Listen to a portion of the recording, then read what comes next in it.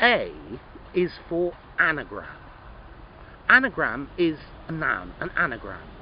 This is where you take the letters of a word and you make another word, or another 2 or 3 words using all the letters of the original word.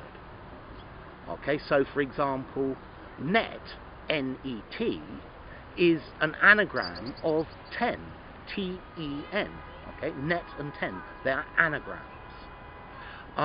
Anagrams are very frequently used as clues, as questions for crossword puzzles.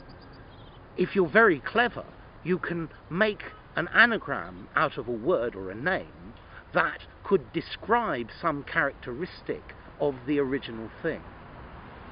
Okay, so A is for anagram, a word with the letters rearranged to make another word or words. So, I'll see you in another video. Thanks for watching.